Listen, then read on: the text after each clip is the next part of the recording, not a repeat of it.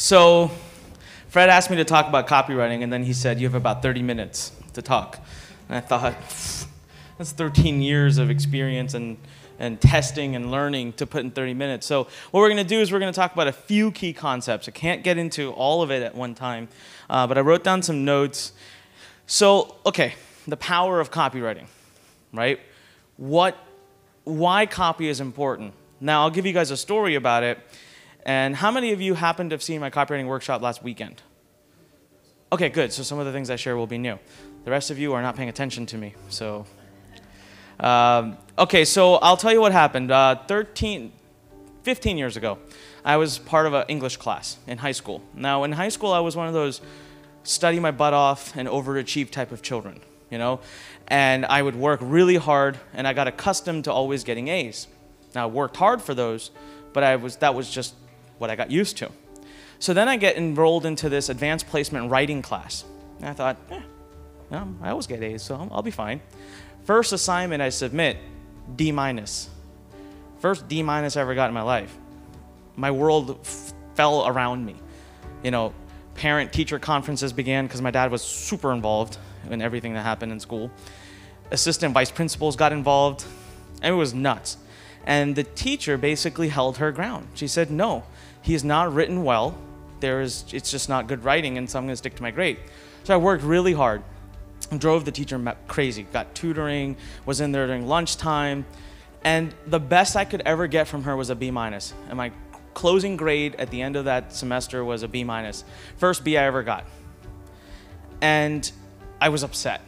And I went to her, and I basically accused her for taking out anger on me. I said, you know, just because I was so hard on you, just because I really made you work for it, you would refuse to give me an A. And she was really upset. And today I look back, I think she had every right to be. And she looked at me and said, I only give the grade that you deserve. And then she said something that I think a teacher should never say to someone, at least not to me. And she said, you'll never be a writer. Please don't ever write for a career. And I really took that and I thought, oh, wow, okay. So I said, whatever, I don't want to write anyways, so I don't care. So then I go off and I go to college, and a lot of stuff happens in between. I try to go study to become a doctor. I switch from that. I go into business school. I start my own business online. So what I did is I published this product called Better GPA. All right, it was about how to study in college. It was the greatest disaster I ever created in my life. It was an amazing product. I couldn't sell 3 of them over the course of months. But why I say that product was the greatest blessing I ever had was because it forced me to learn. Because in the process of getting that product up and running, I didn't have any money. I was a college kid. And I had to figure out, back then there was a program called Microsoft Front Page. You know, rest in peace. I missed that software. It was a horrible software. It created the worst HTML code, but it got a page up. I had to build my page using that. You know, I had to learn how to integrate with ClickBank, and I had to learn how to create a PDF. And the one thing I was forced to do was to write the sales message, right? I had to do copy. So what did I do back then? I went and looked at what other people were doing. I dissected what they were doing, and then I did what I thought was my best. So now it comes time to recruit affiliates, and I end up finding this guy who has a product that targets parents of students. So I get introduced to him from a random contact, and I message him and I said, hey, I would love for you to promote for me. You know, could you check out my page, my product? He comes back and he says, I cannot promote for you, will not promote for you. However, can you tell me a little bit about yourself? All right, here's me, I'm in college, I do this, I do that. Comes back to me and says, you need to learn how to write copy. And I thought, absolutely not, I do not. I want nothing to do with it. And he got on the phone with me and he made me an offer I couldn't refuse. You know, which would involve me flying down, spending a weekend with a bunch of marketers, learning how to do this skill. And then he said, I'll teach you. You can become my intern. And again, now I'm thinking, I don't really know. This is taking me away. I never wanted a job. I wanted to be in business. He said something to me which I still remember till this day. Best advice I ever got. Right? One of the best advice I ever got in business. And what he said to me was this. He said, every successful business person needs to know the art of selling through the written word. And back then, it made no sense. I thought, why? You know, who cares? Today, I get it. All right, I have sold over $100 million worth of products on the internet, and I would tell you that I would have been able to do only 10% of that if I wasn't good at sales messaging, right? In the end of the day, guys, you can have an amazing product, okay? You've got the best diffuser, you've got the best, nutritionals, you've got the best everything, but what's the point if no one buys it, right?